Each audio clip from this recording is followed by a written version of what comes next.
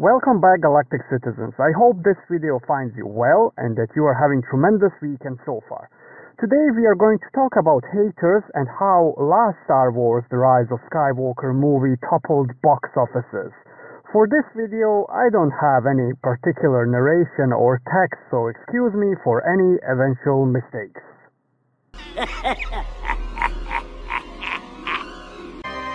For the moment, forget all the bad news for Star Wars The Rise of Skywalker. Here's the good news. All 4 of the best Decembers ever belong to Star Wars movies, including Rise of Skywalker, which made $390.7 million.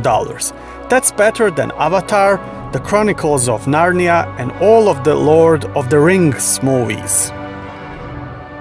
Rise of Skywalker captured the second best Christmas Day gross ever, with $32.2 million, which only ranks behind the highest grossing domestic movie ever, Star Wars The Force Awakens. That means Rise of Skywalker beats out movies like Sherlock Holmes, Avatar, and Aquaman by a hefty margin. Only 6 movies ever have reached $300 million and $400 million faster than Rise of Skywalker did. After opening on December the 20th, 2019, the film achieved $300 million by December 27 and $400 million by January the 1st. Rise of Skywalker, weirdly enough, ranks above movies like Transformers, Revenge of the Fallen, Spider-Man Far From Home, and even Star Wars The Force Awakens in a very random category. Rise of Skywalker owns the best single-day non-opening gross ever for a Thursday with $30.6 million. Now let's switch sides and talk a little bit about haters of Disney and Star Wars. Don't get me wrong, I'm not admiring Disney, and I think there are many mistakes they made in Star Wars sequel trilogy. However, we all have to understand that hating Star Wars and spreading fake news is a serious business that actually makes money.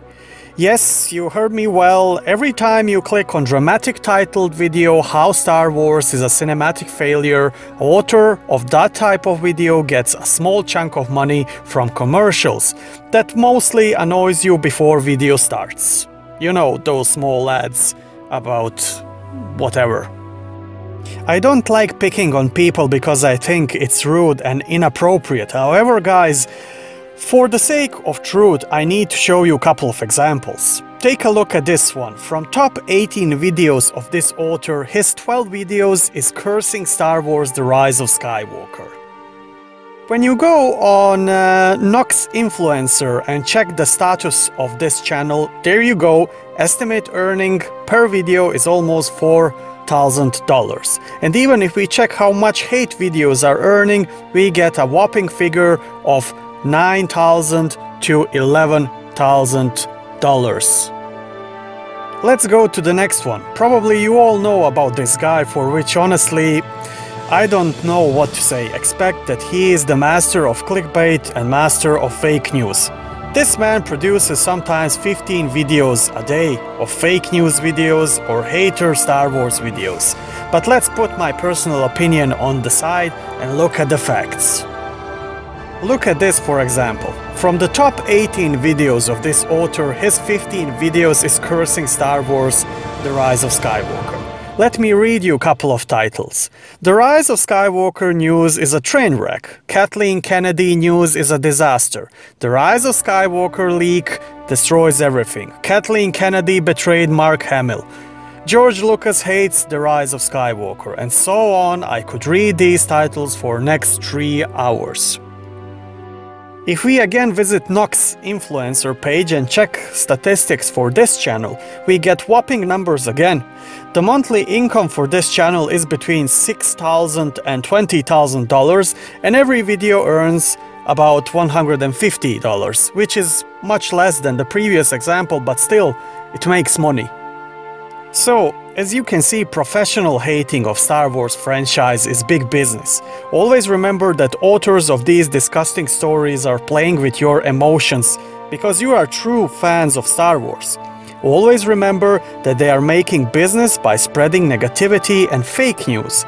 And always remember that Star Wars is a great thing which shaped lives of many of us, including myself. And none of these pathetic jerks will ever ruin Star Wars for me, no matter what they say.